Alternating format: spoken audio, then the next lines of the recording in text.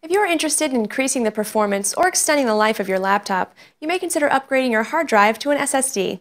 An SSD or solid-state drive is made of flash memory instead of the traditional spinning platter in regular hard drives. Consequently, it's much faster and more reliable than a traditional hard drive. So, if you've had your laptop a few years and find your system slowing down and becoming less responsive, a Samsung SSD might be just what you're looking for.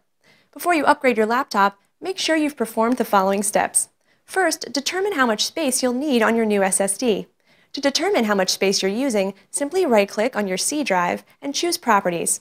Check the amount of space currently used and be sure to select an SSD that provides you enough space. Secondly, you'll want to make sure that you're running Windows Vista, XP, or Windows 7 and that your software is up to date.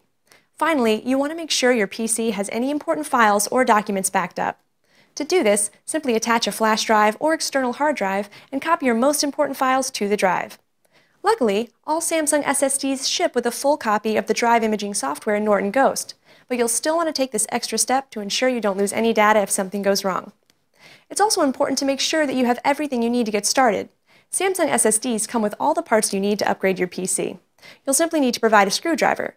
And be sure to check all the parts before you get started, because you don't want to open your PC and then realize you're missing something.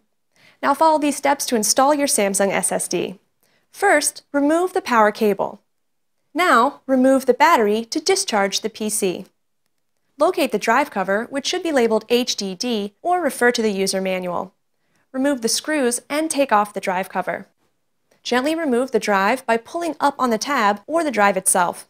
This procedure will vary depending on your PC.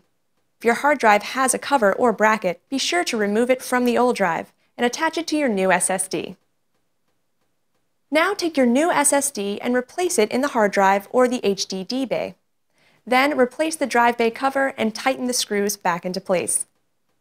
Now simply replace the PC battery and your computer's power charger.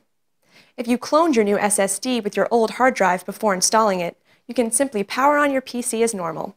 However, for instructions on cloning your drives, refer to the included Norton Ghost software manual or watch our video on using this helpful software.